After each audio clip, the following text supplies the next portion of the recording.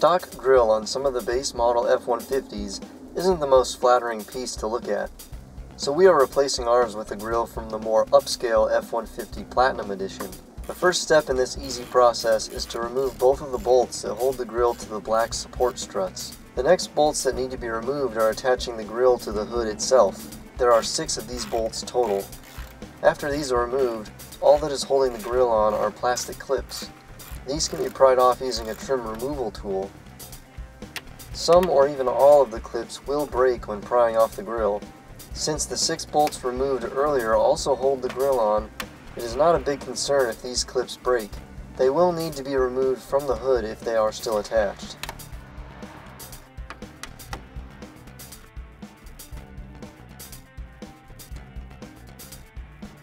All that is left to do is to mount up our Platinum grille and replace the bolts that we removed.